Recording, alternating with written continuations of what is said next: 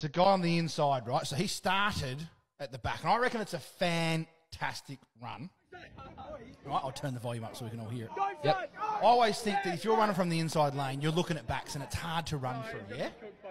This guy in front of you, though, it's easier to fucking get going. I know, but look, this is a massive run. It's a, have you seen this video before? No. Oh my god. Not yet. He's in front. He's in front. He's nearly got him. I'll put this video up on the social. He's nearly got him with like 140 I metres to know. go. Look how far. He has pumped him, mate. What does he win by?